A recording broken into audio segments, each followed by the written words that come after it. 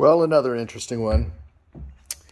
This is a 911 996 Porsche engine, 996.2. It's a 2003.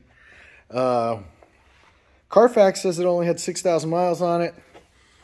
Got caught in a carport fire.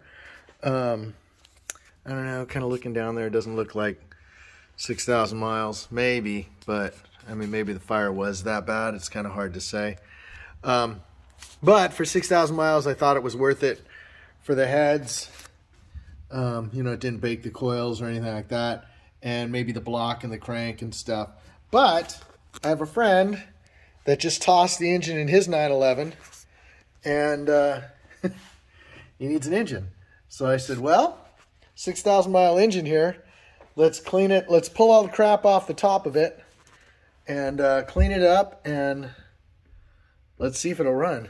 So this is part one. It's probably been 4 or 5 parts in this thing. Stay tuned, and we'll see if we can get it running. You know, a couple of the things we looked at was before the water was thrown on the fire to put it out, the intake had melted and closed the ports.